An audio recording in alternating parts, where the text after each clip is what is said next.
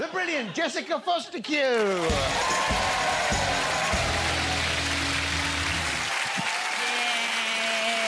Yes, please. Yes, please. This is nice. How are you? Are you all right?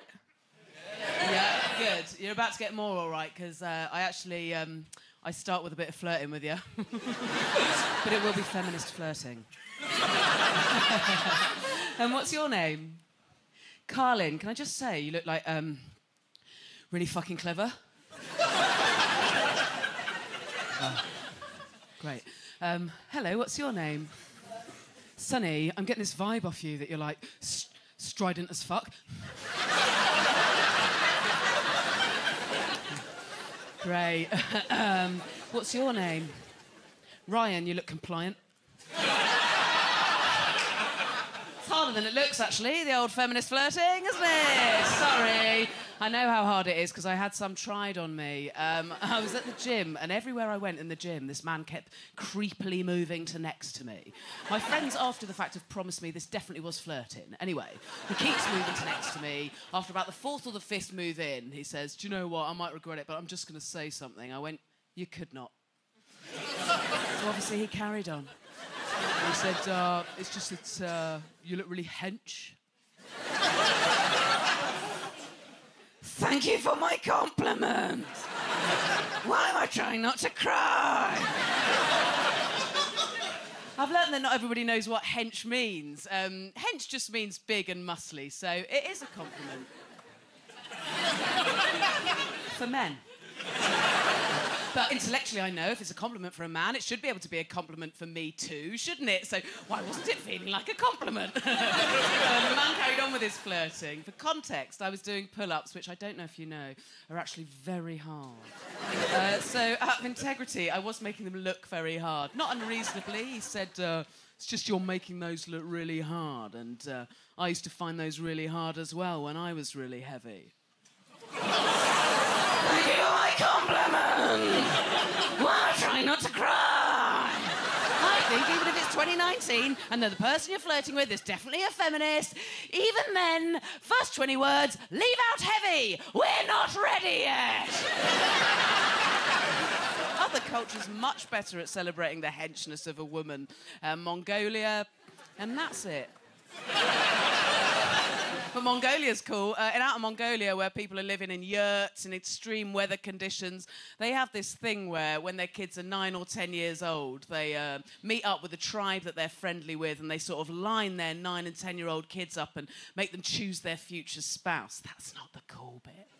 The cool bit is, because their lives are so outdoorsy, the number one thing that the 9 or 10-year-old little boys had to look for in their future wife is sturdiness of leg.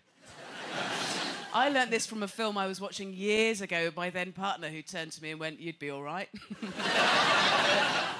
Thank you for my compliment. Why am I trying not to cry?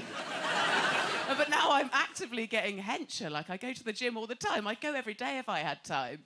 It could be to escape from my child. I like it so much in the gym that I've even had a personal trainer for a bit.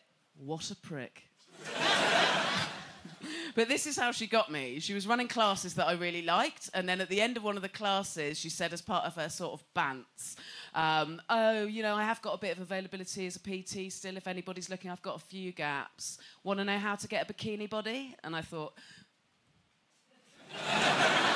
Do you know what? Good on this personal trainer for taking me on, because I am weirdly open and honest with these people. Before you do any exercise, they have to do like a consultation on you.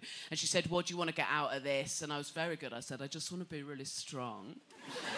But then I carried on and explained, but I've got a sort of history of mental health stuff when it comes to my body, so never tell me what to eat, never tell me what not to eat, never comment on my body size, never make me look at myself, never make me weigh myself. Also, I don't like being out of breath. Weightlifting it is. And we had an amazing time. We worked together for over a year. I got on really well with her. She taught me loads. I had a great time. And then we hit a little bump in the road. We were working out together one day in the gym, and also in the gym there's this extraordinary woman, this badass athlete. She was like off the charts, wicked, right? She was flipping this 200-kilogram tyre around like it's a little feather, and between every sort of 10 flips, she's just stopping and doing a load of squat thrust burpees. If you don't know what they are, you can look them up on YouTube later, but prepare yourself for a wank. She was making them look as hard as Blinks. She was incredible. So I said to my trainer, oh, my God, have you seen that amazing woman? And without thinking, my trainer just sort of went, I don't think she looks very feminine. I was like, oh, what? That's just not what I thought that she would say. Like, that's the sort of thing I'd expect my mum to say, because it's exactly the sort of thing my mum says. But it's not what I thought that a sort of woke millennial woman who works in fitness would have as an opinion of an athletic-looking woman. So I called her on it. Of course I did. And in fairness to my trainer, she remembered who she was talking to, and she shat herself. I said, what do you mean she doesn't look very feminine? And she was like, I suppose I mean she's got sort of like quite sort of big chunky legs. I was like, excuse me? Dr. Mongolian Princess Bride over here! I can push a car!